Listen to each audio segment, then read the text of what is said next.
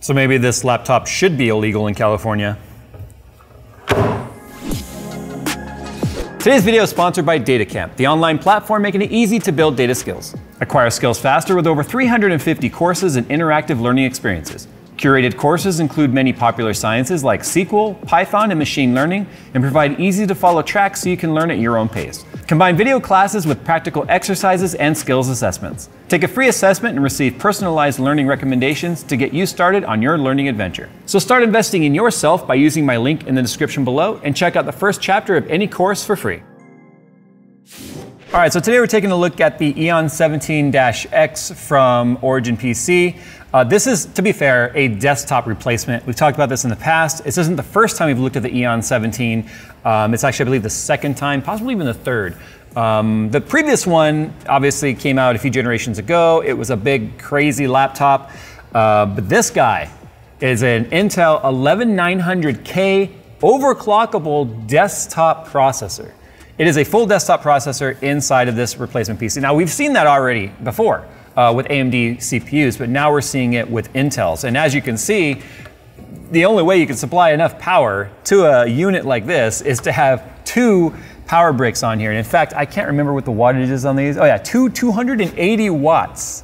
So that's 560 watts of power coming out of these two bricks. They even give you a nice little holder though for it to keep them together. But anyway, we're running off battery power at the moment, and because I was kind of curious as to what the battery life is going to be. Obviously, we'll talk about that in a second. This is just a cheat sheet that shows you what all the function keys are on the keyboard. That way you're not having to rely on just the little symbols. You can kind of get acquainted with it. One thing I want to point out, there is a mistake on here. It says F1 brings up the fan control. That's not true. F1 brings up the locking and unlocking of the touchpad. So that's wrong. They should fix that. It tells you what the ports on the side are, and then it does have a fingerprint reader on here. So biometrics built into your system. That's nothing new, but anyway, here it is. This is, like I said, a full desktop replacement. It's essentially crammed a full-size desktop into this like 10-pound. It is extremely heavy.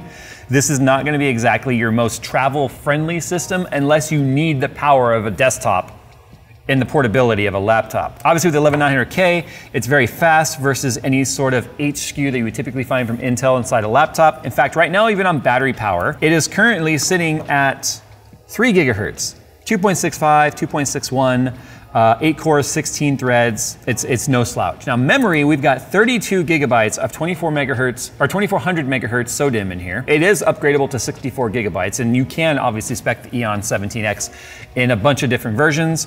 That way you're able to kind of get it to meet your needs. I have two NVMe SSDs in here, two 1 terabyte NVMe SSDs. So I have my system drive, important files and stuff on there, and then I've obviously got a secondary drive, which has like games and stuff with our Steam. Although one NVMe would be perfectly capable, obviously, of running an OS and your games. By having them separate, the way I like to do it, it gives you a little bit snappier response when you're doing things that are also not requiring the OS to be constantly pinged on the same drive you're gaming on.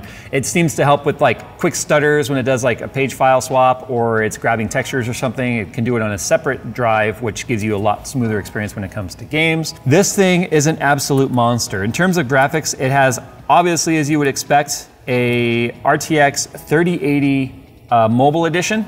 In fact, it is it's what they call the laptop GPU. Remember, there are different specs now in terms of laptop GPU, but this is our laptop GPU is Max P, Max Q laptop. They keep kind of changing the name, but regardless, that's what it is. It is an RTX 3080, which is currently the highest spec that you can get when it comes to laptops. It is a G-Sync panel. The panels do come in different flavors. This particular one, in the 17-inch format, I personally do not like 4K panels. I also do not like glossy panels. I want an IPS, high refresh rate, 1080p, because 1080p at 17 inches is perfectly fine. You've really got to get up close to the damn thing to find pixels. But I want an anti-glare, IPS, high refresh rate. And guess what? That's what we've got. But we have a 300 hertz version of it. So with the 11900K, the laptop RTX 3080, and this panel means that if you're gonna play anything that requires any sort of twitch response, like a shooter, any sort of esports type title where FPS matters, this is going to give it to you. Give me a 300 hertz 1080p panel over a 4K 60 any day of the year when it comes to a laptop. Even a 4K 120 panel would be useless because you're not going to get 120 frames per second at 4K with a laptop 3080, regardless if it's overclocked or not. In terms of connectivity and stuff, I mean, it's pretty standard. On your right-hand side, you've got 2 Thunderbolts. Remember, this is Intel, and you weren't seeing those Thunderbolt ports on the other full desktop Ryzen CPUs because, again, Thunderbolt is an Intel technology, so you've got that. You've got a USB 3.0 Type B, obviously. On the back, you've got 2 mini display ports, another USB Type C, full-size Ethernet port, 2 power plugs for obvious reasons. And then on the other side, you've got a full-size SD card reader, which would be nice if you were using this as a mobile rendering station, like say CES or something like that. So you can offload straight from your camcorders or your cameras that use SD card, put it right into your system. 2 more USB 3.0, and then obviously your headphone and your microphone jack. Speakers are downfire on the front. For something this thick, there would be no excuse for the audio to be terrible. The good news is it's not. It's actually pretty loud and it's fairly full given the size that we have to work with in here. In terms of battery, it's got the biggest battery that you can fit in a laptop, which is 99 watt hours, because that is as big of a battery as you're allowed to take on an airplane. If it wasn't for the fact that people with laptops tend to travel more often than not, I'm sure they would have put a bigger battery than that in there by now. But 99 watt hours is as big as you can get, and that is what we've got in here. In terms of battery life though, please don't expect any miracles. This is a full-size 11900K with a 3080. We have had this laptop on battery power now for probably 20 minutes. We're down to 81% and it's been sitting here idle. It's saying that we're gonna have about 1 hour and 51 minutes left of battery life based on its current usage, which is once again, idle. So, this is referred to as a desktop replacement because in terms of battery life, as soon as you start doing anything on this, because the 11900K is gonna wanna go as high as it can go. Obviously on battery power, it's gonna be limited. It's not gonna boost up like if it were seeing AC power like we have here with the 2 power bricks, the 560 watts worth of power bricks.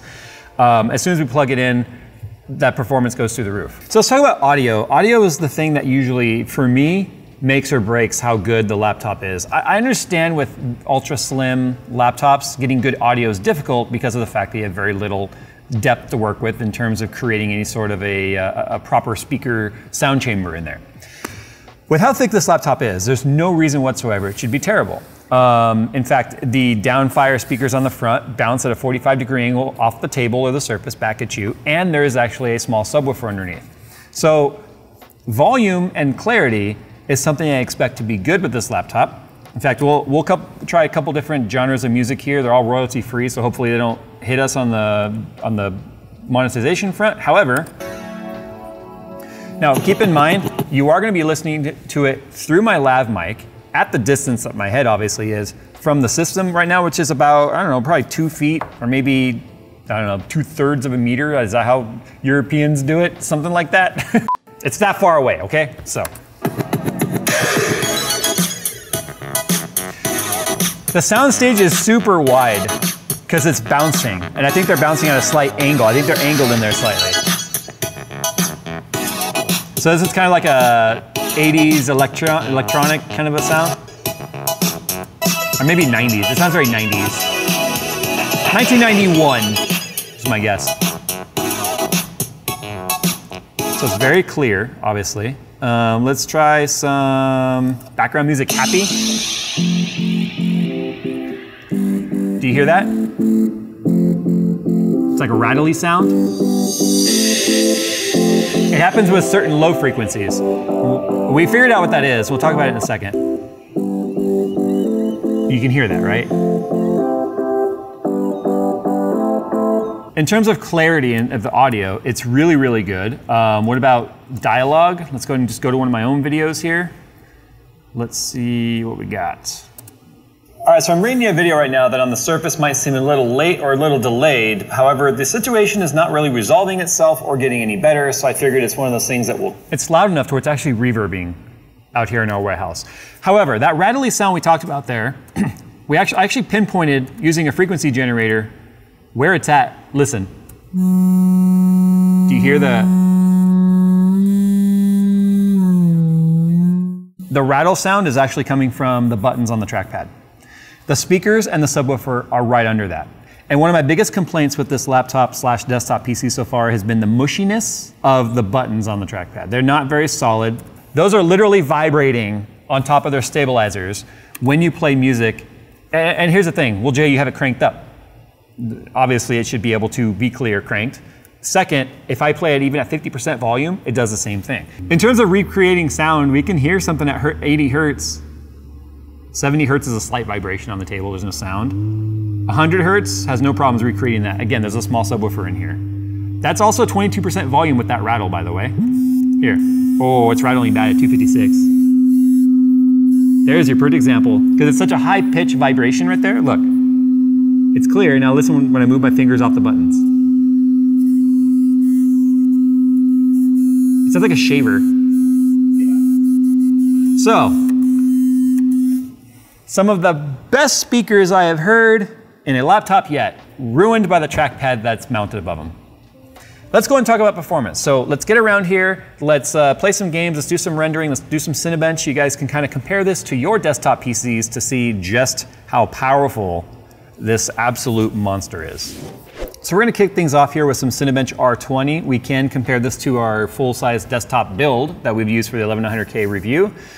Over here we have MSI Afterburner open because it does give us better monitoring of the core clocks and the temperatures than the built-in software because it pulls at a faster rate. But anyway, with this said, well, we don't even need to open up the control panel performance tabs because you can see we have all our stuff right here. 2.7, that's pretty standard for idle. And as soon as we go to load, that will jump up to over 4. We're looking for about 4.3, 4.4 all-core, which is gonna be a little lower than you would see on the desktop, but obviously that's because of the thermal solution we have on a laptop like this. That's gonna be your biggest concern for anything regarding performance is the actual cooling system built into this, and we'll take a look at it before this is over. And we might try this in a couple of different configs. Flat on the table, and then lift it up in the back to get better airflow to the intake vents, which are on the bottom, and then the exhaust out the sides and out the rear. So with that said, let's go ahead and see what our core clocks and stuff are as we start this test. It looks like 4.705 is what we're getting all core, which is exactly what we would expect to see on a desktop. And we just dropped to 4.6 and 4.5 for a second. Temperatures are in the high 90s, 98, 97. This is absolutely the type of behavior I would expect to see on a laptop this size. The fans just now kicked the full speed, so they're a little delayed. It's gonna be near 100C. There's no doubt about it. We've seen this in the past with Intel CPUs in laptops like this. It's just the fact that they are trying to go as close to full speed on the desktop as they can with a very low profile, small fan heat pipe system. So I know a lot of people are gonna be like, that's way too hot. Believe it or not, that's exactly within spec. So it's up to you on whether or not you think that that's too hot or not. The engineers say that 105 is the max temp, and its rated lifespan is based at 105. So we're still technically under that. So we just scored a 5,561. I want to run that again to see how much that drops. So 5,561. Now that we're a little warmer, I'm curious as to whether or not we're going to lose any score there. Remember, Cinebench R20 is a very high calculation type software that is basically pushing the CPU itself as far as it possibly can by handling all the ray tracing and all of this. This is essentially a ray tracing demo right here, which is where the CPU is doing all the math calculations to draw this image. I know people look at this and go, why is it so hard to draw a picture? That's because it's drawing this picture based off math, not pixel placement. So that's why this is so difficult for the CPU to run. But we haven't hit 100. We're sitting right around 98 to 97, 96 sometimes. It's really steady. 4.5 all core, 4.4, that's where it's fluctuating, 4.4, 4.5 all core. And that was the exact same score second time, 5561 to the point. We'll do some synthetics here. We'll do benchmark or 3D Mark because that's something you guys can compare to. This isn't the first time we've tested an RTX 3080 laptop edition CPU, but this is our first time testing it with a full-size desktop CPU and a desktop replacement laptop. The RTX 3080 laptop lands usually somewhere around a 3060 Ti to a 3070 graphics card comparison with a desktop. Okay, so maximum temperature we saw, so our score is a 7616. Our max temperature was 60C. It's funny because that's a lot cooler than I was expecting it to be. GPU usage 99. Our core clock was over 1700 the entire time. It's actually really good. That lands right in between, like I said, a 3060 Ti desktop and a 3070 desktop. So technically the 3080 laptop is like a 3060 Ti Super. or 3060 Super Ti. So here we are in Cyberpunk 2077. We haven't played this in a while, so obviously this is what with all the updates. We've currently got 75 FPS at 1080p. Our CPU's at 3.5, 66C, and our GPU's at 58C at 1725 megahertz. What we're looking for now is any sort of crazy FPS swings. So I know people might be watching this right now going, 70 FPS is not all that amazing. I mean, it's only 1080p. Well, what if I told you, don't crash, it's 1080p Ray Tracing Ultra? I mean, that was unexpected. In terms of DLSS, it's set to auto. So if we go to, say, quality, we don't know what it was defaulting to. I'm gonna say it was on quality based on the FPS I'm seeing. There's someone still alive around here. Dude, this is so smooth. Oh, hey. The chunkiness. Point blank. I forgot how fun this game was to just run around and like do this. I'll take that. Okay, well, hey, I was all concerned about me ending up in this area. It worked out fine. Psycho. I don't know, what does happen on Psycho? I'll go reload right now while I can. This is so incredibly good. I know a lot of my audience is like, I don't care about any of that ray tracing stuff. I just want all the frames. So if we go ahead and turn off ray tracing, and this is DLSS on. Dude, 100 FPS right now? And the lighting still looks great. Like, I know a lot of people are like, I don't even see a difference. Until you do it side by side, it's kind of hard to notice, what are all these guys doing over here? It's hard to notice the difference, but I mean, to be honest, I could totally play like this too. Oh, I like how that did less damage than shooting him by smashing him between the car. All right, so Cyberpunk obviously was absolutely no problem for this system to run. Now we're gonna go to another title that's just got a lot of prettiness to it. Not so much the hardest title to run, but fun nonetheless. All right, so Squadrons is a title that I've not played a whole lot, and the controls are really awkward to me, so. Still 300 FPS. I know. Shoot the engines. Whoa! That was close. Oh, my shields are down. There you go. Let's get away. And my shield's bumped up for a second. Oh, I think I'm gonna die. I'm all smoky. R2! Kill him. Let's kill him. 300 FPS is definitely making me superior.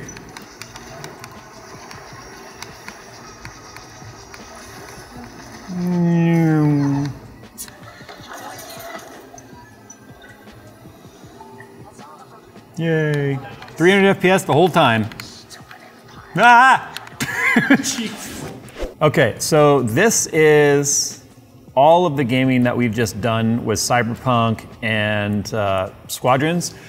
The hottest we ever saw was 63 degrees on the GPU, and this is all the temps right here. So this is 58, 57. This was all right here in Cyberpunk. It was locked at 58, 57. That's when we changed settings right there. But in Squadrons, it actually got hotter because it was much higher FPS, obviously, which is more load on the GPU, but locked with VSync to 300 hertz, because that's what the panel is. But look at this while we were in space, 55, 54, 55. That was when it was loading the new scene, 54, 55, 50. So it's like really cool. All right, let's go ahead and look inside the laptop now that we've gone ahead and taken a look at what the performance is like. Here is your battery right here. Removable and replaceable. So if the battery starts to lose some battery life over time, you can actually change it. So once you have all the screws out, it actually just slides up like so. And it lifts off. So that's probably already the easiest laptop we've ever gotten to the inside of. Holy cow, look at that heat pipe system. Okay, so a few things you need to obviously be very mindful of. Here's the LED that goes along right here. Here's the LED ribbon cable. This would need to be removed very gently using a proper tool to lift up the ribbon cable. We won't be doing that right now. Here is our DDR4, which, as you can see, standard SODIMM, not socketed. So you would be able to actually replace this and go with faster speed if you wanted. In fact, 2400 to me, I feel like I'd rather go faster than that. So I would easily be able to do that. You can take this little cover off right here. See if you want to replace your NVMEs. So that comes off. So this is not really touching anything. Oh, because that was over to this side. Wow, we could put another NVMe in here. There's 3, look at this. So we've got our 970 EVO right there. This one appears to be a Corsair drive. And then we've got a spot for a 3rd SSD right there. This is the first laptop I've personally taken a look at that allows for 3 NVMEs in there. We could expand this now to what? We could probably do 3, 4 terabytes. We could have 12 terabytes of NVMe SSD in this drive, or in this laptop. That's kind of crazy. This is the kind of stuff that makes me excited to see, if you want to know the truth. Yeah, so that heat pipe system, I got 1, 2, 3, 4, 5, 6, 7, 8, 9, 10 heat pipes in this. That is just bananas. Yes, I said bananas. But I really don't want to have to, because to take this out, you can see here, I have to take off the LED strip, which is right here. I would take off the ribbon cable. I would have to take off, obviously, these fans and stuff, and I really don't want to take a risk at damaging it. But if you take a look at what's in here, though, these fans, they have depth to them. That means it actually has a volume of air it can suck in. Whereas those really flat fans, they're real thin and they kind of scoop the air slightly with a slight angle. These are allowed to get a ton of air inside of them and then move them throughout the heat pipe system, throughout the heat sinks, which are here and here. That means you got plenty of airflow coming out, which is why the GPU obviously stays nice and cool. Yeah, but Jay, the CPU is getting to almost 100 C. That's because it's a desktop C. Would you go with a cooler this small in your desktop? No, you wouldn't. But because the cooling efficiency of this heat pipe system is good enough to keep it under its 105 C maximum, means that we were able to actually get a very tangible desktop-like performance with something this small. All right, so final thoughts on the Eon 17X. It is an absolute monster of a system. It should be. It's 560 watts of wall power for a desktop 11900K that is giving you just under actual desktop performance. Remember, limited cooling is what's limiting us from going anywhere like matching desktop performance, even though it is a socketed, like if I were to take this apart and pull the chip out, it would look exactly like a desktop CPU because it is. People are gonna say 98C is far too hot. For a desktop, I would agree with you. But in this particular form factor, I think that it's amazing what it's able to do because it never went above that. That's still 7 degrees Celsius of headroom for where the chip is rated, and it's controlling itself through thermal. Or through frequency, obviously, where 4445 all-core is just absolutely mind-blowing that we're getting that in a laptop. The RTX 3080 laptop GPU, not new, performs exactly where we knew it was going to. I even predicted it was going to land between the 3060 Ti and the 3070, which we've seen in the past, and that's exactly where it landed. The 300 Hertz IPS 1080p panel gives you ultra-smooth gaming, as you saw with Squadrons, 300 FPS the entire time in the battle scene because we were locked at that. If we had turned that off, it would have gone way above it, and it probably still wouldn't have given us any sort of screen tearing. G-Sync panel in here, which because it's a G-Sync panel is why we don't have an iGPU enabled for the CPU because of the fact that the monitor in the G-Sync panel is connected directly to the graphics card, the discrete graphics card, which means it's not able to switch back and forth between iGPU, so that's why that's disabled. Battery life on this, it's about as good as the gas mileage you would expect out of a performance-built sports car. You don't buy a high horsepower car for the fuel economy, just like you wouldn't buy this for the battery life. Travel friendliness, it's heavy. It is really heavy. And that doesn't even include the weight of the bricks. If you were to take the weight of the laptop and the weight of the bricks I mean, I'm guessing 15 pounds or more. It's absolutely insane. But that still beats lugging around your desktop if you need that level of performance. Guys, check out the Eon 17X. It is configurable with different specs in terms of memory, CPU, GPU, and storage, and panel type. And you guys can find all that stuff down in the link below. Thanks again to Origin for sending us this PC to take a look at. It absolutely would work perfect for a mobile rendering computer for like trade shows and stuff like we were doing. The traveling professional that needs this much horsepower but also wants to game. It's literally a stopgap system that can replace your desktop on the go, which is exactly what it's meant to do. If you're worried about the weight and you're worried about the size, then you would want to take a look at some of the other slim and ultra slim models that Origin has.